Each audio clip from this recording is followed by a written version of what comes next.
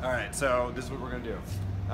So come on in, nice and close, Oscar. So inside of QLab, if you go into your settings, what you're gonna wanna look at is your OSC controls, and it's gonna have your current IP address and then which TCP port it's gonna use. So take note of those two things because those are important. And then the next thing is in the settings menu, there's gonna be a MIDI tab, and it should have the MIDI patch, which would be UM1, which is the same MIDI device that you have out there. So on the back of the CL5, you just plug in MIDI to the ports there, which I think you've already done. The connectors are labeled in and out, so just plug them into the right one. Easy peasy. From there, we'll make cues in QLab, so it's real simple.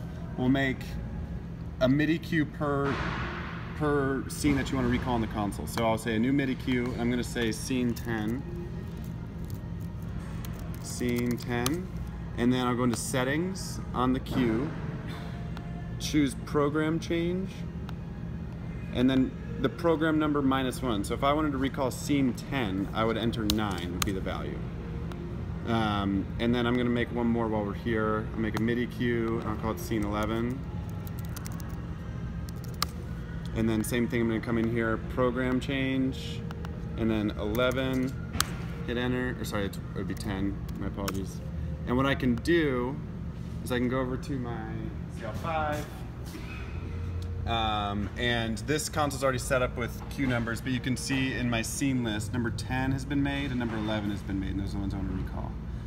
Just to quickly show you the MIDI setup, if you go to setup and then you go to, MIDI GPI, make sure your TX and RX are on program change. And then that's gonna allow the console to receive that. And if you leave this page up, you'll actually see that signal light flash when you get a MIDI message. So if we leave that there, I can recall scene 11, and go ahead and go show this down here. Okay, good. And I hit go on QLab and it recalled to that correct scene. Yep. So that's all easy. So then the way to trigger, so if I wanted to trigger cue number 1 over OSC, I would again go to the OSC controls, get the IP address and the port number, and then inside of watchout, connect to that. I've got some code here that's sending OSC commands, and it's really simple. Basically what you do is if you wanted to send a command, you'd say /q, the cue number you wanted to fire, in this case 1, and then the command you want to do, which is start. So likewise down here, I'm going to say Q2. So if I run this, that's an OSC client that's telling QLab what to do. And now what it's doing is recalling cue number 1 and cue number 2. If I go over to the console, you can see that cue number 1 and cue number 2 are going. So in your watchout cues, you just have to match up the cue number that you want to fire over OSC.